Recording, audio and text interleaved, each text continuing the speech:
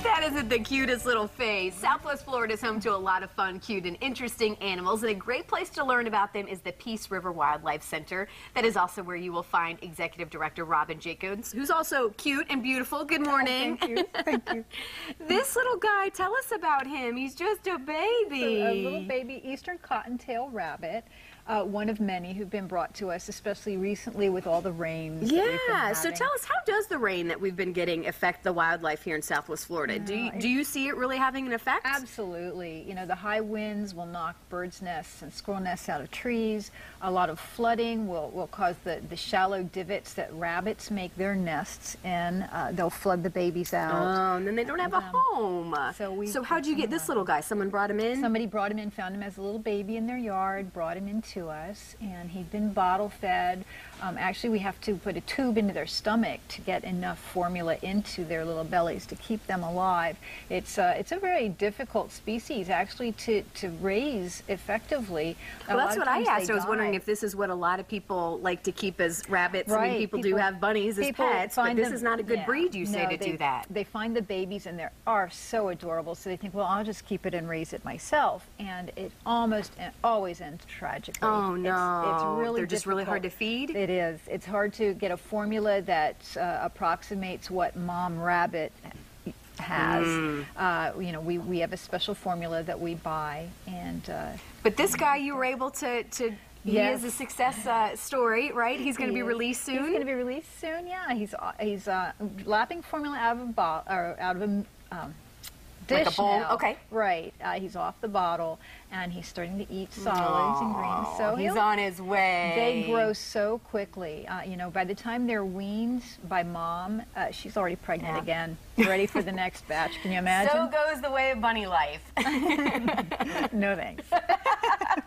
Well, and this isn't because you've cared for this little guy. I mean, is he is okay to put? I mean, even though he's been introduced to humans, and he is, he'll be fine to survive on his own. We try really hard. You know, as soon as they're done bottle feeding, we don't handle them as much anymore. Try to keep them as wild as possible. That's why he keeps popping every now and then when he sees us moving. His instincts are taking over. Well, I know it takes money to raise these little. This is just one of, I don't know, how many animals do you have over at the Wildlife Center? Oh, we've got hundreds over there. Yeah. So it takes some money to do that, and you guys have a great event. I'm so excited about this, and for you guys. You're pitting kind of the police department against the fire department in Punta Gorda, right? Explain how this works. I love this. Well, guns versus hoses. The Punta Gorda Police Department is taking on the Punta Gorda Fire Department in a basketball game.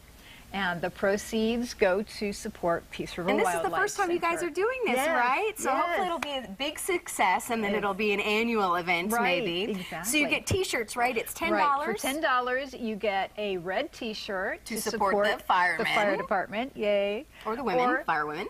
A blue T-shirt supports the police department, and then that's your admission to the game.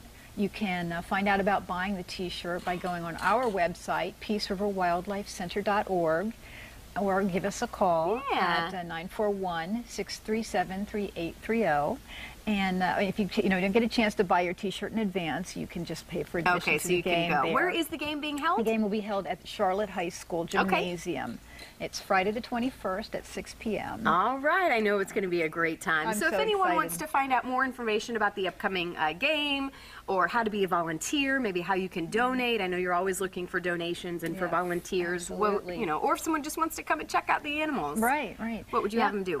Check out our website. It's peaceriverwildlifecenter.org, or give us a call at 941-637-3830. Oh, he jumped right into the glass there. He's ready to be released. He's ready to go. Robin, thank you so much for being here. Good luck on the event. I know it's going to be a lot of fun. We look forward to having you back and hearing all about it. We're going to have our glove-trained birds are going to be there. Good. Callie's going to have Bella, the great horned owl, and I'm going to have Luna, the little that's y'all's albino mascot. Yeah. All right. Hopefully this guy will have a great success story. He'll be released soon. Thank you, Robin. Thanks. We'll send it over to Steph. He looked like he's just getting his hop down. Pretty cute. All right. Up next, how to give the gift of planned giving and how it can help save a life. Stay with us.